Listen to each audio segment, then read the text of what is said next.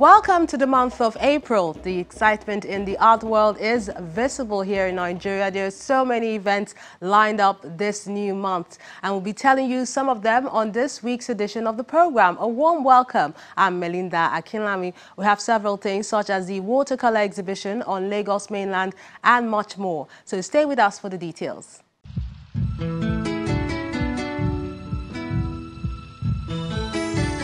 Art is not static like culture. Art changes its form with the times.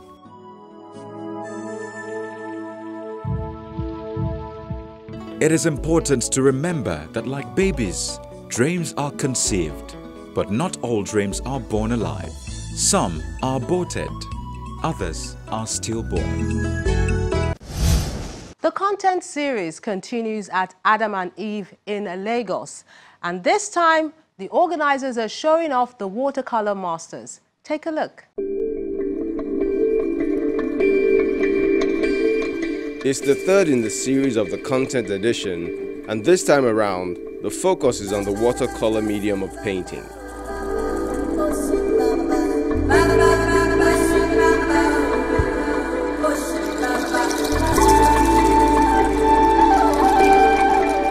The event has attracted distinguished personalities like the Ooni of Ife, Adeyeye Enitan Ogunwusi, who is taking through the works of art on display.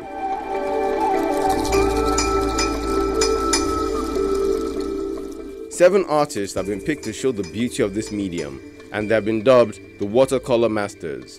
When I started art from what they teach us in school. They teach us in school to do art, and we do art with oil on canvas and things like that. But I got fascinated with watercolors because of the way it allows my color to flow. It allows me the freedom to express myself. So I did a lot of watercolors in school, and I didn't realize that I was going to be a watercolorist until an art competition was held in 1983, and there was the press just made me a watercolorist, because I've read in the news the only watercolor piece wins first prize. So that fascinated me, and I began to think that watercolor is something to really look at. So I kept painting watercolor, and shortly after I started lecturing, I started encouraging my students to work with watercolor, and gradually, I just found out that I was a watercolor artist.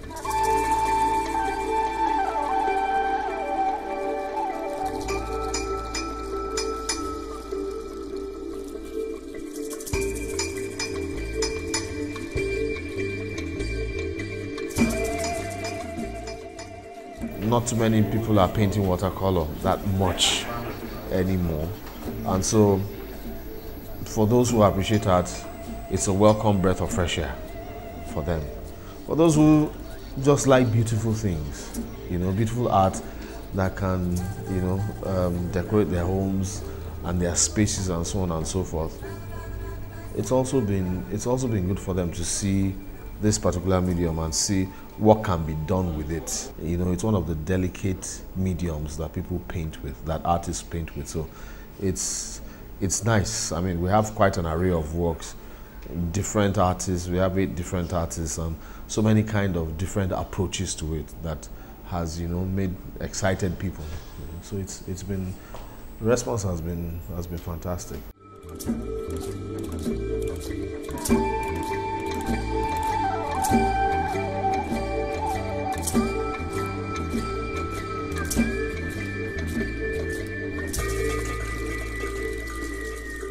Most of the pieces have white frames and are really colorful, irrespective of the size. The work right behind me is titled Lagos Hustle and Bustle.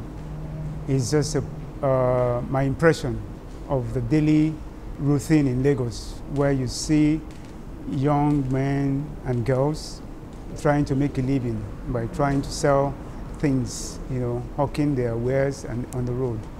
It just the painting captures the survivor in Lagos.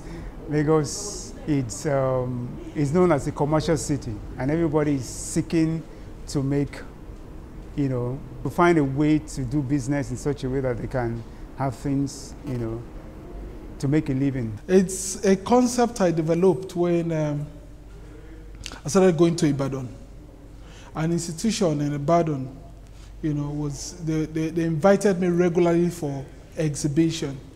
And after visiting, you know, like once, twice, it occurred to me that why don't I paint something from that environment?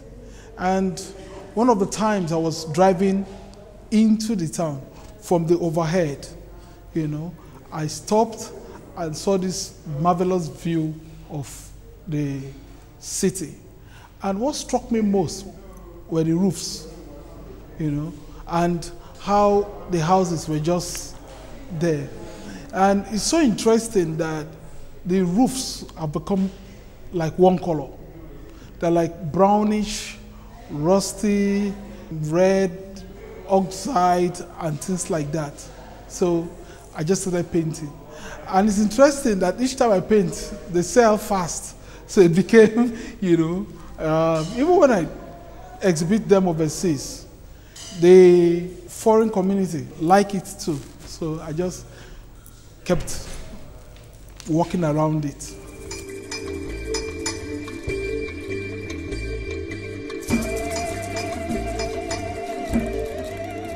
As an artist, I work with whatever is around me.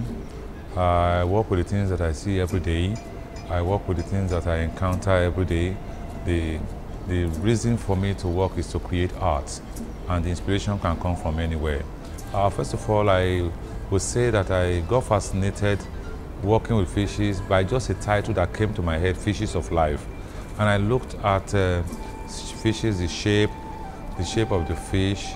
Then I also looked at some symbols that I've come across, fishes, and I decided, why not do something with fish? So I decided to create art out of fish. So I put the fish together. Maybe the inspiration came from my aquarium at home with my goldfish as they crisscross the aquarium, you know. But significantly, I just try to create art from anything that is around me. The artists talk about what using this medium entails and why they have stayed true to it over the years, despite the fact that it's no longer popular. People are looking at mixed media, tangible art. Does not mean that watercolor is dying. If you say that we do not have so many watercolors these days, I would say yes, because watercolor is one very difficult medium to use. And the materials that we use for watercolor, all the materials, none is gotten here. We buy them from Europe, we buy them from America, and it costs some money. Then young artists are unable to spend 1,500 naira to buy one sheet of paper. So of course, what do? They go to other areas that they can just get the materials easily and improvise. But the true watercolorists are still working. Samuel Wright is working, Tayo Adenike is working, Lekan Obanjo is working, Sanwo is working. These are the people who are creating art because they have to create art. And if you have to create art at any time, your material will not be an impediment to you. Most of the works are done with vibrant colors, but a section of them are done on black and white. I chose to present the works in this form, in black and white. Like we always say, let's say it in black and white. Okay, so from the choice of colors, which in just in two extremes, to the theme. The theme I'm dealing with here, which I want to emphasize or highlight, is the spirit of enterprise in our society as driven by that segment of the social structure locating a very below, a slightly above poverty line in the family circle. Here I'm talking about the women.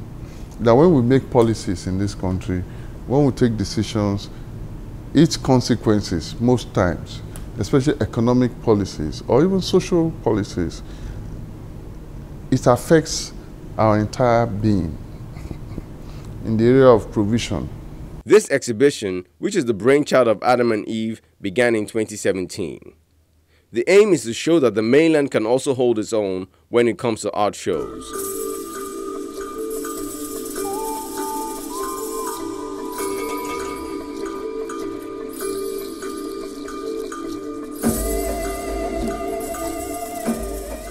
One year down the line, slowly but surely, The organizers say that the mission appears to be yielding results.